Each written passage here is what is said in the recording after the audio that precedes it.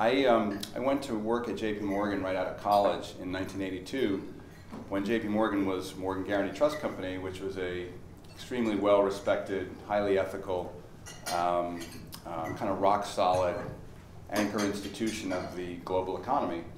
And I went there because I was somewhat idealistic about how economics was going to become the organizing medium of the global international relations. I had been an international relations major.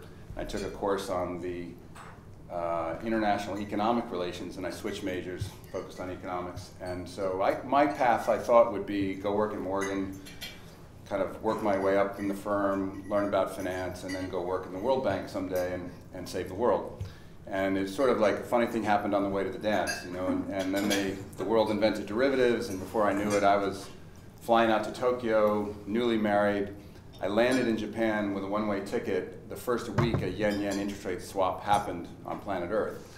And that's a good time to arrive in Tokyo as the new head of the swap department.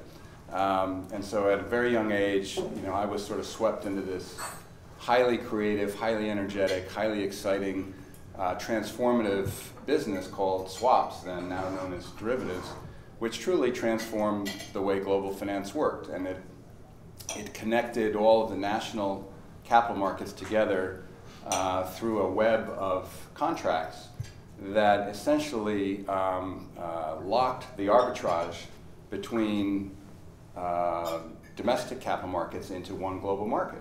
And we used to call swaps the highway of finance. Before I knew it, our generation you know, we were kids at the time, ended up rising up in the bank to basically run all the capital markets.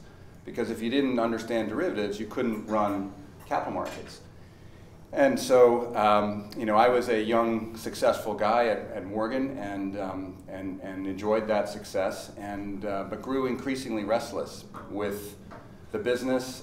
It's funny to look back. If you look at a chart of the growth of derivatives, you know, I got out of it in 1995 because I thought it was matured and all the excitement was done and it was a mature, dull, grinded out kind of business. And if you look at a chart on the growth of derivatives now, 95 is like down here.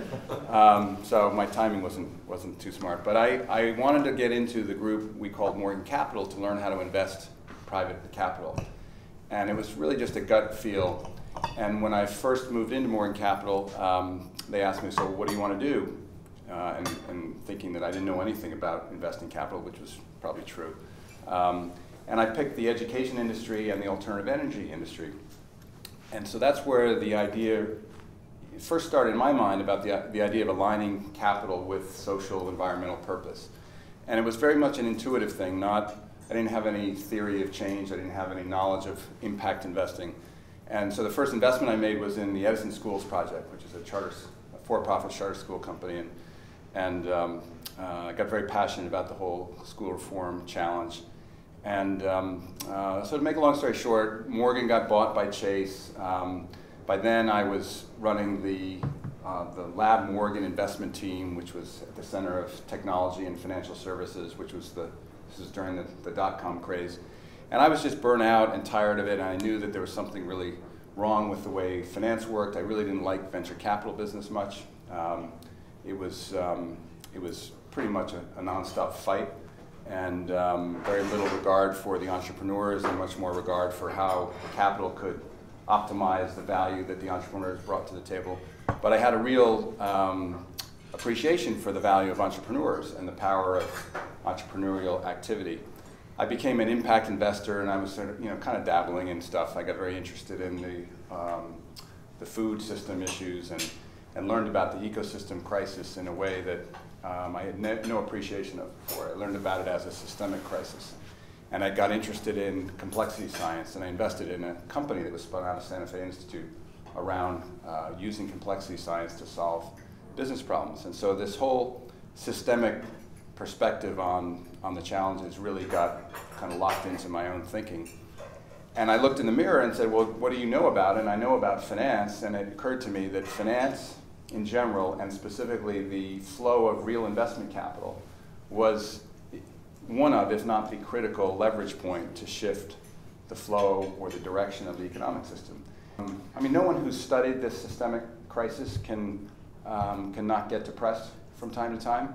And I have 3 children, and I do this work very much out of a, not a panic, but a very strongly motivated, this matters kind of motivation. And I'm actually working on a book that I'm writing to my children to try to put into some context for them the world I think they're going to live in.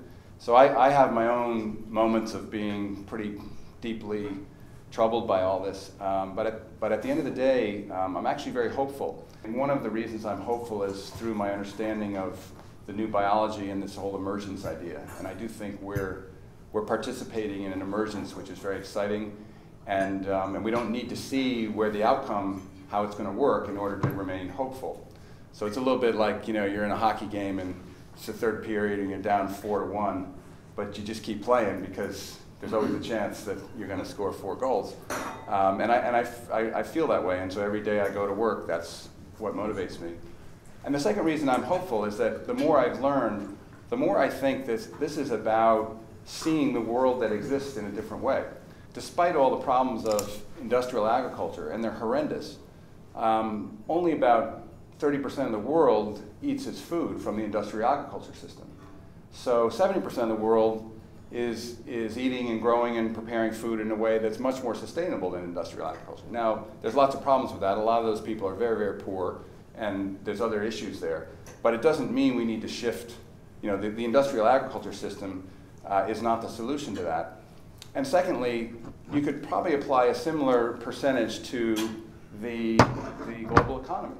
And what we read about in the Wall Street Journal and read about in New York Times, and what Wall Street is focused on is probably only 20% or 30% of the real global economy. And if you count the value of the gift economy and the natural ecosystem services, if you put value on that, the problem part of the economy becomes a fairly small percentage of the total system. We have a huge amount of work to do, don't get me wrong. But compared to where I came from, which is the whole thing is screwed up, and oh my God, we have no chance. The more I'm working in this field, the more I believe that a lot of what we need to do is just shine a light on what's working, improve it qualitatively, and then figure out how to crimp the stuff that's horribly wrong. And there is a lot of stuff that's horribly wrong, including how most investment capital flows today, which is into short-term speculative stuff that one could at best argue has no value to society, but I could easily argue has lots of detrimental value to society.